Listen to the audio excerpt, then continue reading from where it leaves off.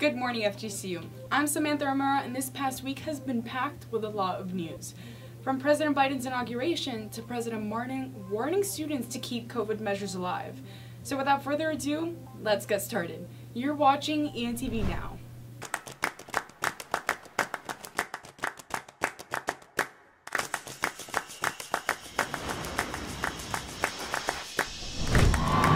Hi guys, and welcome back to Hard Hitters. This week I'm your host Sarah Manquist, and FGCU began asymptomatic testing. Several student organizations at FGCU And we're gonna play Guess the Song. Hello, welcome to Hanging with the Executives here at the Bauer School of Music. And you're watching ENTV. Millions watched from home as Joe Biden and Kamala Harris took their oaths during Wednesday's presidential inauguration ceremony. They called points of action of political extremism and racial topics.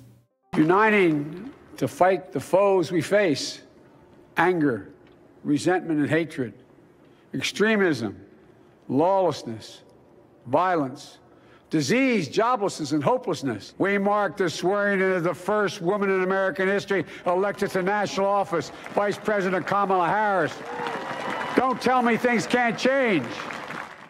FGCU political science professor Peter Bergerson said that change is certainly underway. Today, I've been watching the inauguration, and we've already seen significant changes. Look at the poet who wrote her poem, a 22-year-old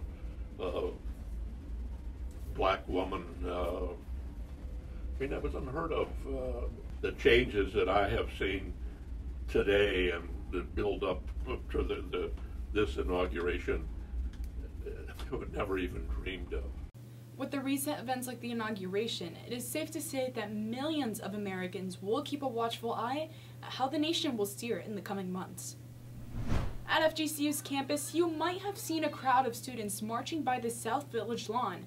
Some student organizations at FGCU marched for freedom, honoring civil rights activist Martin Luther King last Thursday. Campus Life, the MLD, FGCU Housing, and Campus Rec hosted the event to relive the legacy of the Detroit Walk to Freedom.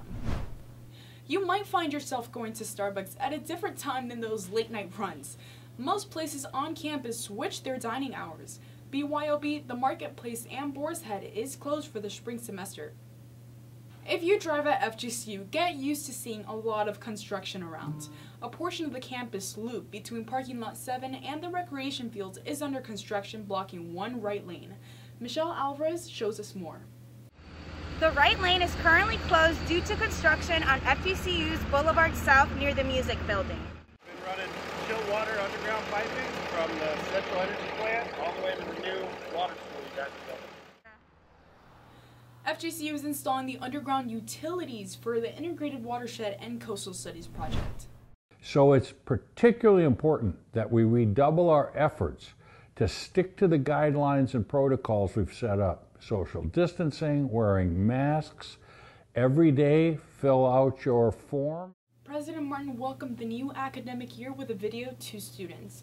He recapped the fall semester and said that we ended really well. He reminded students, though, to fill out the health screening app and when the time comes to get your vaccine.